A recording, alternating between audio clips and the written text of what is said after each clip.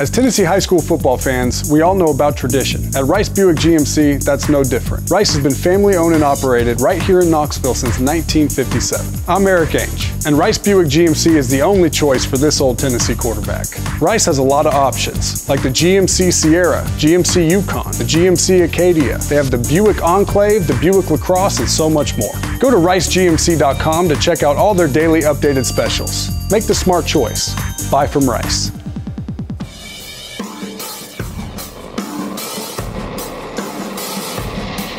Bringing you the latest in UT sports in living color. It's RTI TV.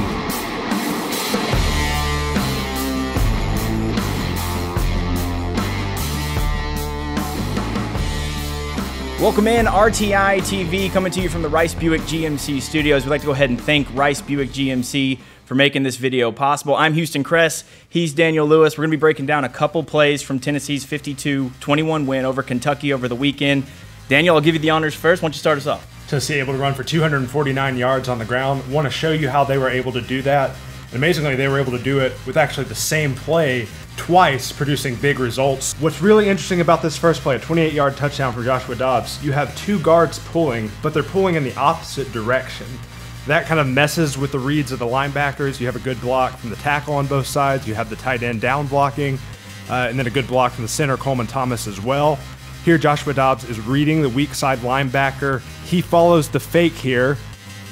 They get the pull around to the left side. Dobbs gets to the edge. Dobbs does what he does, makes some guys miss. Great blocking by Joshua Smith down the field as well to finish it off.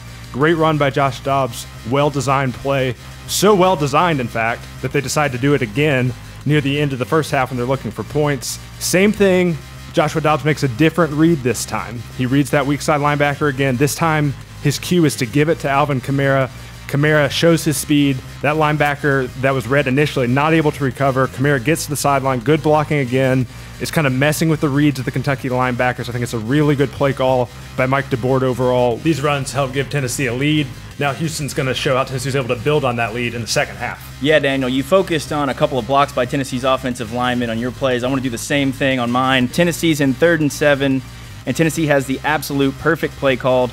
A screen to Jalen Hurd. Watch center Coleman Thomas at the snap. He engages his man for just a second, and then he's peeling around to the right side, and he's going to come back and take out two Kentucky defenders on an absolute melee block to spring Jalen Hurd past the line of scrimmage. Two linemen downfield. They don't even really have anybody to block because Kentucky's already back the line and blitz. Von Pearson down the field, securing his man. Jalen Hurd cuts back. Another really great block right there by Josh Smith, and Jalen Hurd able to outrun the Kentucky secondary for a touchdown. That's not supposed to happen in the SEC. But Daniel, when you have Jalen Hurd, he just makes it look so easy. And speaking of making things look easy, let's go to the defensive side of the ball where Derek Barnett's really rounding into form a little bit.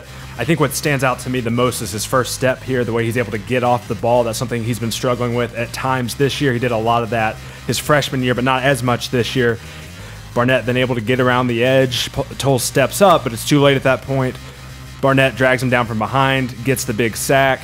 He's had at least one sack in the last 3 games now. I think he's rounding into form more and more. Yeah, Daniel, and another player who's starting to pick it up as we enter the home stretch of the season is Josh Malone. I want to highlight a play he had in the first half. You got Von Pearson on the jet sweep. They fake the handoff to Jalen Hurd. Jalen Hurd then does a great job in the backfield of picking up his pass block assignment. Joshua Dobbs drops back. It looks like he's going to get sacked on this play. Steps up into the meat of the pocket and delivers an absolute bomb. Everyone's been asking for the vertical shot. They finally connect on one here to Josh Malone. A lot of big plays for Tennessee in this one. It's always a little bit easier to break these games down after a win. Want to thank Rice Buick GMC again for making this video possible, and thank all you guys for watching RTI TV. We'll see you next time.